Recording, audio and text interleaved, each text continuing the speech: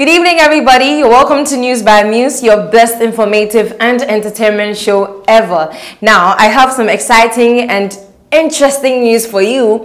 Follow Muse Africa on our Instagram page, muse.africa. And we promise to select the 50th, 80th and 90th persons out of the 100 that is going to follow us. Okay, so first 100 to follow, we're going to select 50th, 80th and 90th persons who follow us out of random. We're not going to select bias in a biased way. Okay, it's going to be a very random pick, and we have gifts for you, selected gifts, beautiful gifts for you. So just do this for us, and I'm going to give you a personal gift. Aside from what Muse Africa has for you, your honorable tip mistress is going to give you a personal gift as well. So we're going to jump straight into business as usual. But first of all, let's find out quickly the headlines that are making waves on the internet right now. Afterwards, you're going to listen to an amazing tune by Tisha, 6:30. Enjoy.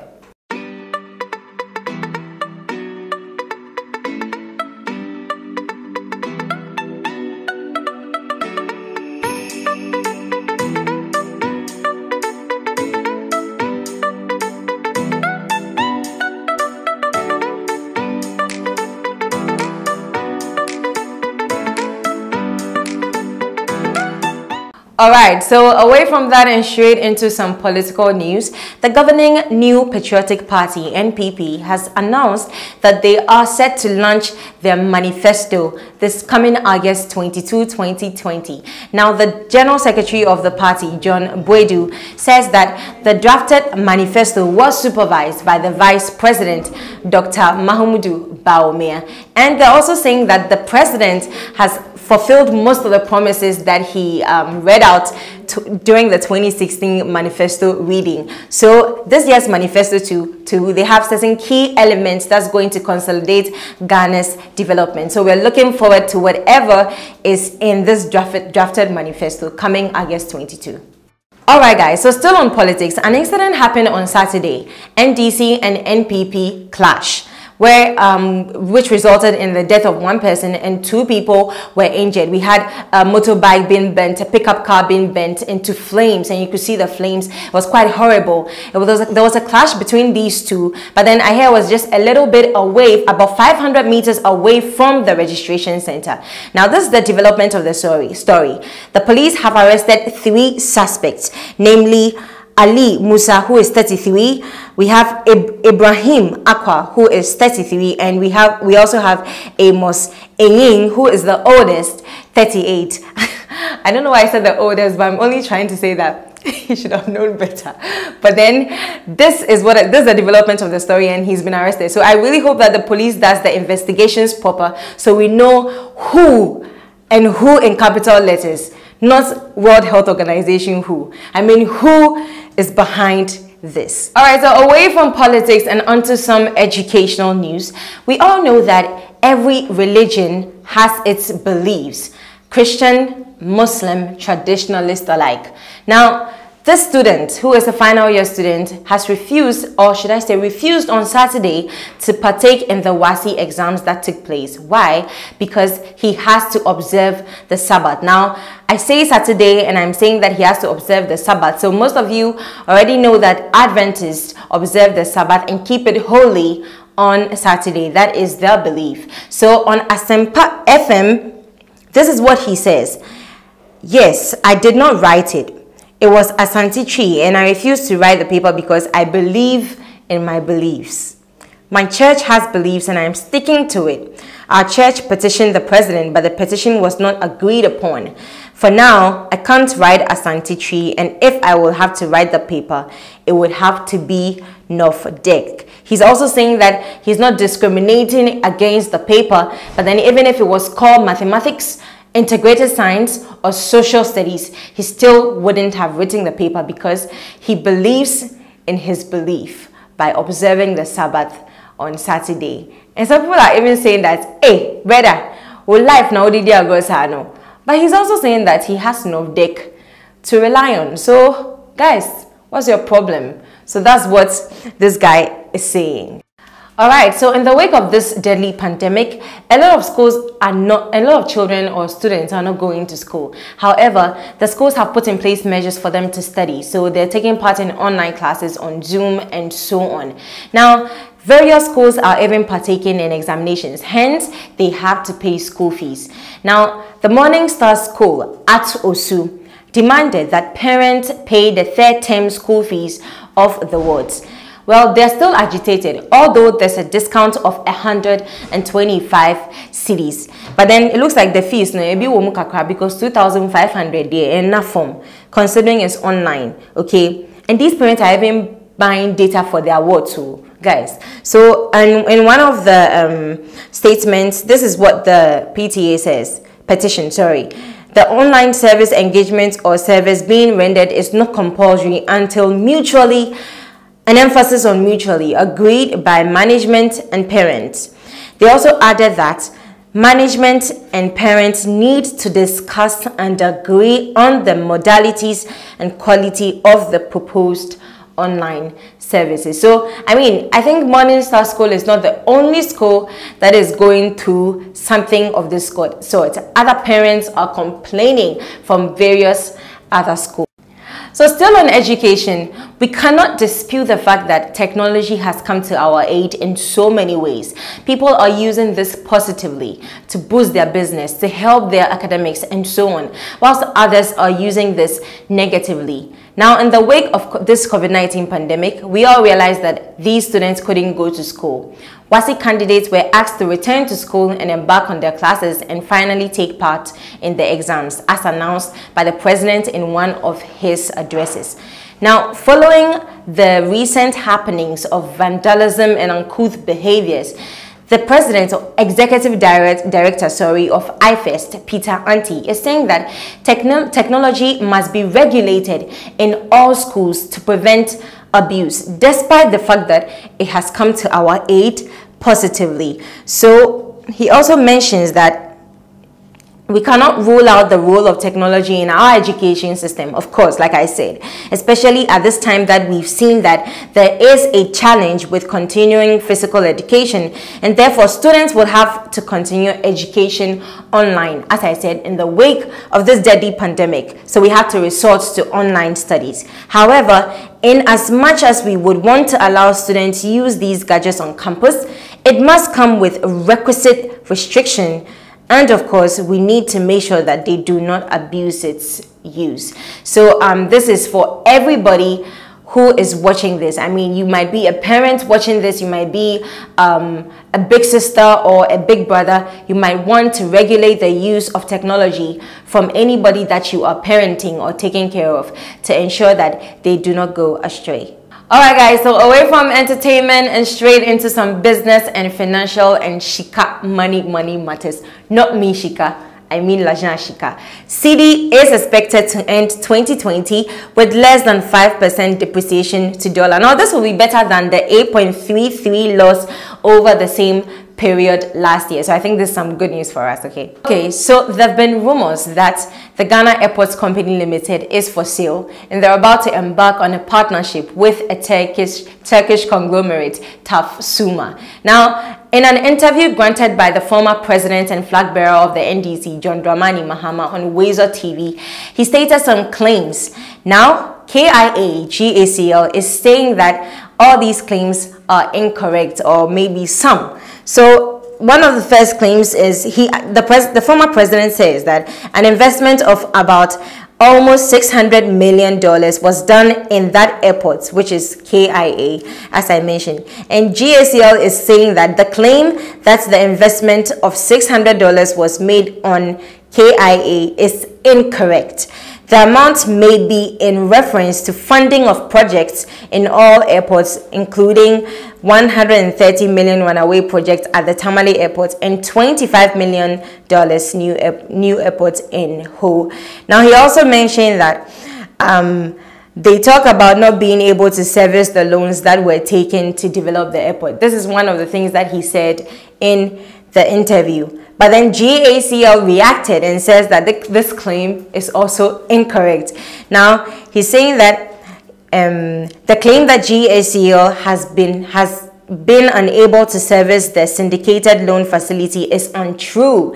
To date, GACL has met its repayment obligations under the loan facility. So these are a few of the things that GACL reacted to with regards to the interview that the former president granted on WASSCE TV. It appears that some of the claims are incorrect.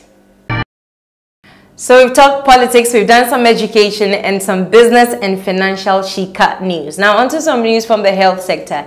The Mental and Dental Council have arrested two fake physicians, emphasis on fake, at the Tamale Technical University Hospital and the Good Morning Clinic at Adentan in Accra. Now, a statement stated that on Monday, July 27, 2020, the team visited the Northern region including the Tamale Technical University Hospital. Now, during investigations, it noted that one Abdullah Abubakar Sadiq, the clinical care coordinator of the facility, is a fake or unregistered physician assistant. Now, this suspect claims to have graduated with a BSc certificate in physician assistantship from the Central University College in Accra in July 2015 and has since been employed at the Tamale Technical University, and he has been a physician assistant till date. But it appears that he has been caught. You can always run, but you wouldn't hide. But this one is not even a case of you can always run, but even hide. Every day for the thief, one day for the master. All right, taking a minute. I know you missed it yesterday, so I'm going to give it to you today. So first up, SpaceX is using a $75,000 robot and dog named Zeus to test Mars-bound Starship rockets. Now, secondly, Samsung unveils 5 new power devices in Galaxy ecosystem to empower customers' work and play. Finally, Android TV gets Google Play instant support to let users try apps without installing. So that was quick and fast as promised. I hope you enjoyed that Tech in a Minute segment. Now onto some sports news. Atletico Madrid has suspended training ahead of Champions League trip due to COVID-19 cases. This COVID-19, they are best but then we are higher than you. We are higher than you. This is a prophecy from your honorable tip mistress. Now, the Europa quarterfinals have kicked up. Champions League quarterfinals have kicked up. Pray for your teams, guys. Manchester United is the best. I'm saying this now. I'll say it forever. If you don't understand, go and chew COVID-19. Entertainment news in a bit.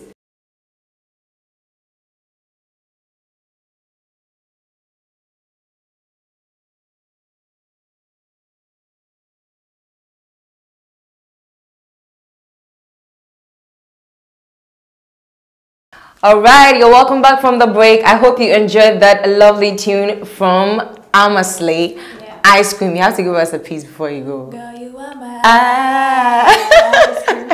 And of course, Tilia Kiadipa is here with the best entertainment gist you have heard this week so far, because I'm not going to say the entire week, because when she comes tomorrow and Friday, it's going to be better. Yeah, definitely. Exactly. Welcome to the show, though. You didn't say exhilarating. What happened? Oh, I'm keeping it for the end of the show. Okay. So I think we'll just go straight to Aguna's radio. Yeah. Where a video of Patapa was circulating. He didn't look good at all. So a video of Patapa was circulating and he was unconscious, or he looked unconscious. Yeah. And according to the commentary that was running under the video, Patapa was admitted in the hospital because he was poisoned at a bar in Aguna's Suedro. I'm sure you have seen the video now. So not long, I think less than a day, his management, they dropped a press release that is asking the public to disregard the message that he was poisoned. However, they agree that he's sick and has been hospitalized, but it's not because he was poisoned. But glory be to God, he is in the recovery state, and we are all praying that our one corner and Scopa to makes it and comes to give us another banger. He comes to release the Putu remix for us. What's wrong with you? What? But anyway, I mean, what coined such rumors? Poison. And honestly, I feel like when people say things like this, it means there's an iota of truth in there. So they can't just stand up and say that he was poisoned at the bar? Well, they can. Human being, their mind tries to fill the potholes. Yeah. I mean, looking at him, we didn't hear that he was sick. All of a sudden, he looks unconscious on a bed. Why didn't they say it was COVID? That is even more dangerous than... well, I don't think he wants to be associated with that. Yeah. Okay, so we thank God for Tapai as well. Yes, we thank God. We pray that nobody poisons him. Our school to manner. Yeah. Okay, so to my next story. Now, there's something happening on social media. Yeah. That's with two of our male artists, Bisakede and Stonebwoy. Stonebwoy. They are trying to let the fans see what they go through during the creative process of their music. Now, we're going to start with Bisakede. You know, Bisakede has hit songs upon hit song, Mansa, Brody, and all the fun songs that we love. Not we used to. If you say used to, I have a problem with you. We love because the song is still hit now. Yeah. When you play it, it still feels current. Yeah. So. Bisakede dropped the video, and according to him, when he's making songs, he has apps helping him. It's not just that kind of solitude or solace, only you and God and your mind. No, when he's looking for a word, let's say peace, he search for it and then gets a word that rhymes with it. A word like... Let me put you on your toes. If you're looking for peace, what word rhymes with peace? Start again. Peace. Please. Cease. Cheese. Ease. Kiss. Let's watch Bisakede's creative process. Right. That be how I do them sometimes. I just go online. You know, sometimes you need the internet to make your work easier. I just go on the internet and look for something where it will make a, you know, a rhyme properly. Let's say I want to write a song starting with pieces. So I just go online.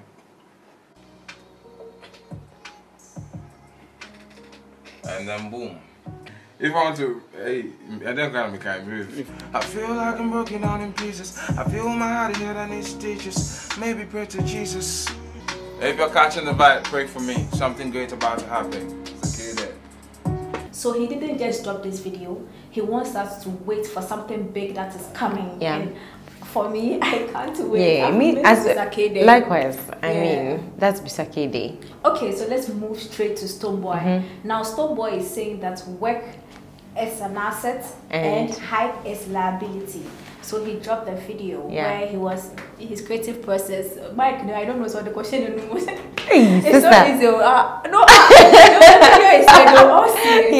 artists are suffering. Which is why when you tell an artist your music is not good, they want to beat you. Please, let's appreciate them. They are going through a lot. Yeah. Let's watch Stonebwoy's video too.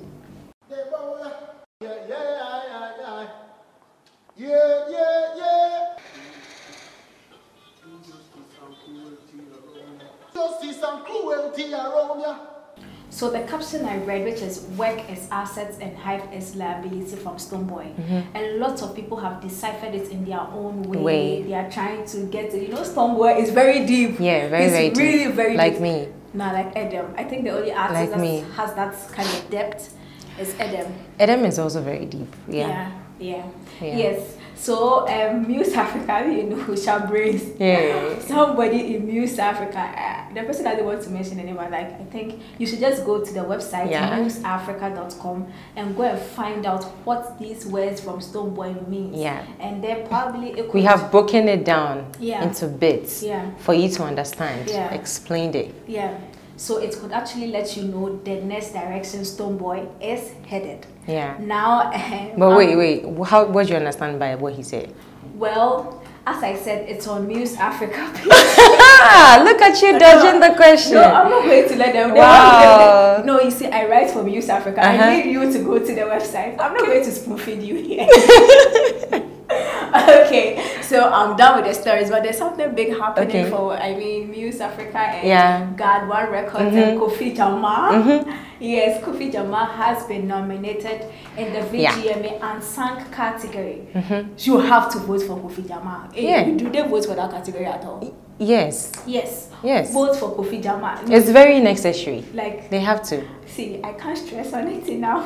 Kofi Jamal, vote. Let me do you the honest. This is Kofi Jamal's body. So if you don't, Tilly will stop coming here. And the way you guys have been giving me feedback about Tilly, please vote for her body. Yes, so that's all. Okay, so I'm done. That's it. Oh, but today, I mean, it's like woo content. Yeah. I'm in a hurry. Okay. Your social media handles though. Yeah, I keep forgetting. Tilly Ekenipa on all social media platforms.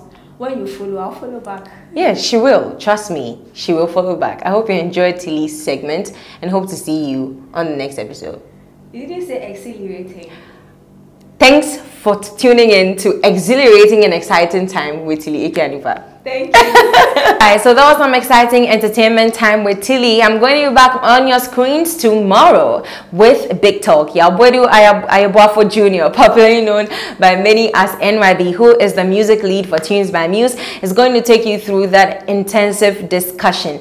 It's a surprise, the person that he's going to be interviewing. So stay tuned for that tomorrow. Now, if you happen to miss this show or want to watch it again, you can follow us and watch it on YouTube, Muse Africa's channel on YouTube. Subscribe and don't forget to hit that notification button. Follow Muse Africa on all of our social media platforms. Now, this is some amazing news for all of you Muse Media Networks and Muse Africa, News by Muse aficionados. This announcement for you. Now, you can follow us on Instagram. It's muse.africa. The first 100 people that are going to follow, we are going to select the 50th, 80th, and 90th followers for a very beautiful gift prepared by Muse Africa. And as I mentioned at the beginning of the show, I have a personal gift for you if you are the 50th, 80th, or 90th person to follow. For all you know, you might even get a chance to sit on the show with me. I love you. Do this for me, and I'm going to give you a gift. Good evening.